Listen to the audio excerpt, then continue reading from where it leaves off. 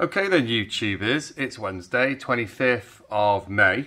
I've not done any videos for a little while, but I'm back and it could be better, it could be worse, I'm not sure. So I was having a bit of a physics dream this morning and it's kind of like a bit of a chemistry thing. So I do a little experiment where you take some iodine and you sublime it and it makes like a Christmas bauble. But then I was thinking actually, what about, how does that work with a plasma ball?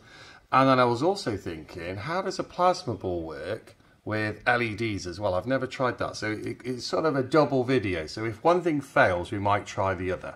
So standard plasma ball, we all know they're lots of fun. I'm grounding myself, out shocking, all the rest of it. Candle. Now, I'm going to take my round bottom flask with iodine, standard iodine, and I've got a bung in the top, so I'm not going to heat it too much, and I just want to warm the iodine enough to sublime it. So these round bottom flasks are quite cool. Let's just get it a little bit warmer. I don't really want to end up with iodine stuck to the bottom. What I'm looking for is I just wanted a bit of gas inside that was purple. I'm not sure it's going to do what I want, because actually if you think about a plasma ball, it's got a bit of a low pressure in there, so it has got gas, but it's at a slightly lower pressure, and that's how the electrons actually manage to work their way all the way through to the glass on the outside. So are we getting any purple yet? Maybe a little bit of purple. Let's see, are we? Yeah, a little bit more. What I'm going to have to do is polish the ball in a minute. So I'm just trying not to get too much heat to one area, otherwise you just tend to get a burnt sort of bit on the bottom, and we should get it to just sublime a little bit. I just want a little bit of purple in there. I think we're there now. So we just take a bit of this black stuff off the outside. We've got a bit of a carbon issue at the moment, and so hopefully you can now see a slight purple tinge to my round bottom flask. Okay, now my question is, let's just move my candle out of the way. There we go. Now I'm going to move my dome in. Let's see what happens now then. So I'm going to bring my round bottom flask near to the plasma ball. Do we get anything? Do we get any gas excitation? Not a lot happening there, is there? I wondered if we might get a bit of transmittance through the air.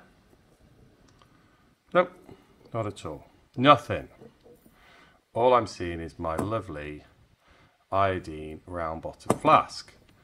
So why would that be? What did I say earlier on in the video? What was I talking about? That the plasma ball in here, there's a massively high potential difference on the dome in the middle, and I'm grounding it here, and that makes the difference to make it conduct through the gas.